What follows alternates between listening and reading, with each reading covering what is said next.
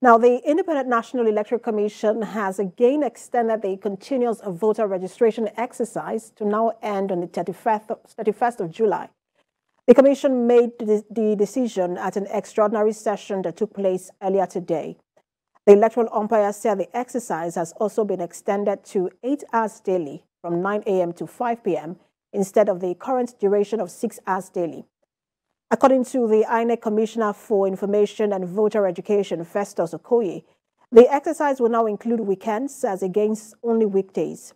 INEC had earlier fixed June the 30th as the deadline for the ongoing CVR ahead of the 2023 elections, but the Commission later extended the exercise by 2 weeks.